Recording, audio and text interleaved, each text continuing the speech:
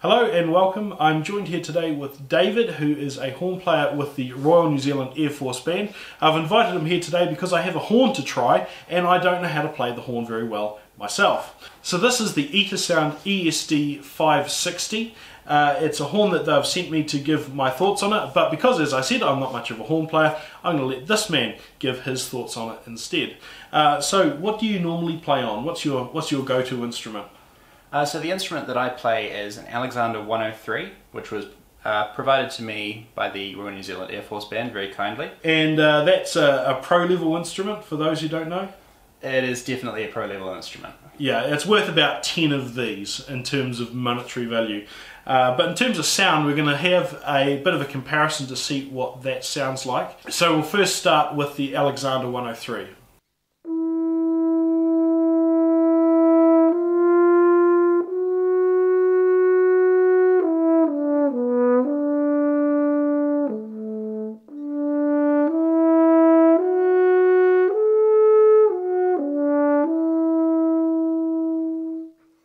And then David will play the same thing on the Etasound horn.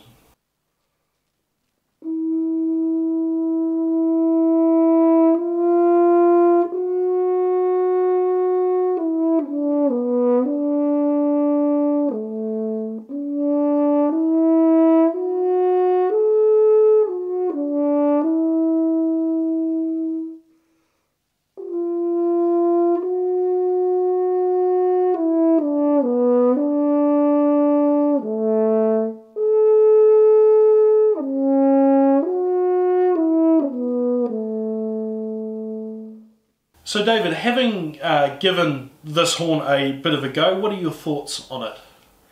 Well, my immediate thoughts on any horn always go to the sound and the sound quality.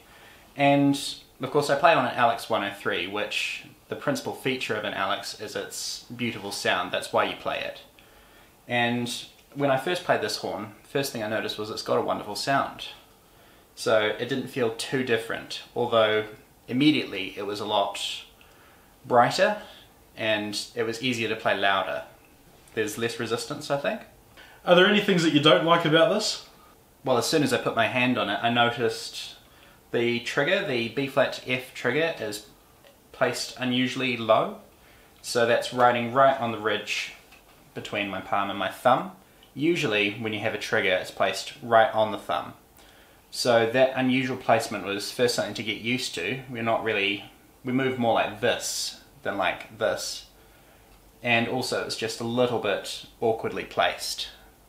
So it's something you could rearrange your hand position for, but I certainly am more used to putting my hand palm right on the lead pipe and having the trigger sitting on the tip of my thumb.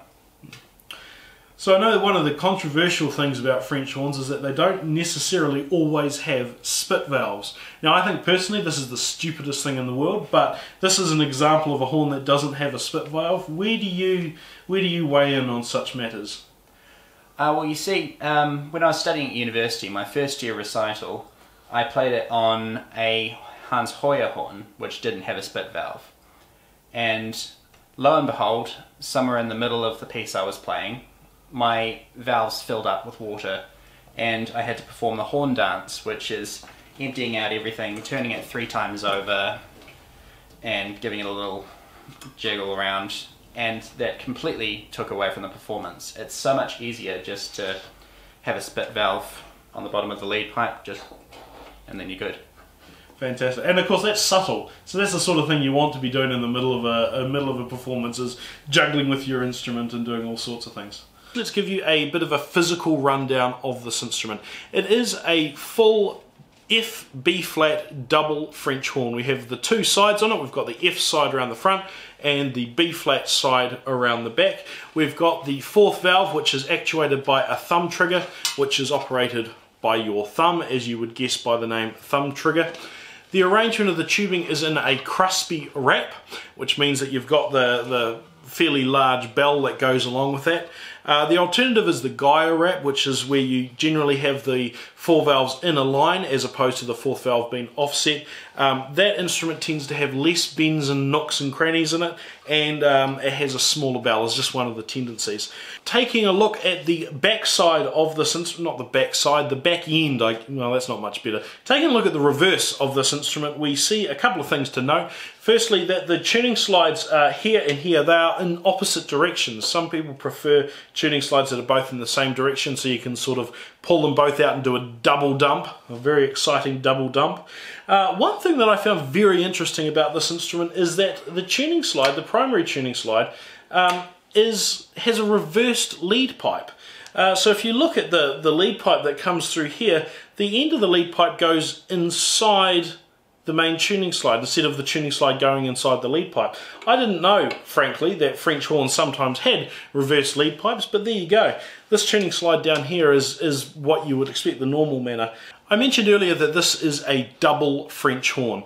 That naming may be confusing to some of you, so I encourage you to look at the videos I've created called All About the French Horn to understand all the different types of French horns. But a double French horn, and particularly one like this in F and B flat, is the one that you would generally want once you've got out of the beginner stages. If you're a beginner, you may want a single French horn, like this one right here, which is a single horn in E flat. B flat rather, I apologise.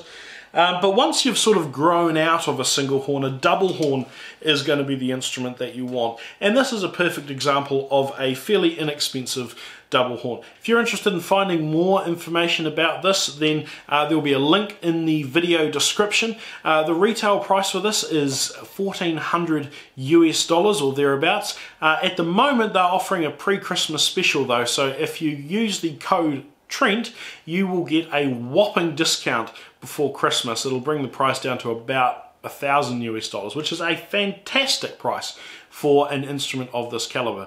So that deal isn't going to last forever, so make sure you check that link out. Thanks very much for watching. Is there anything else that you'd like to play, or because normally I do something at the start and at the end. So if there's play something with me. Is there any relatively simple duets?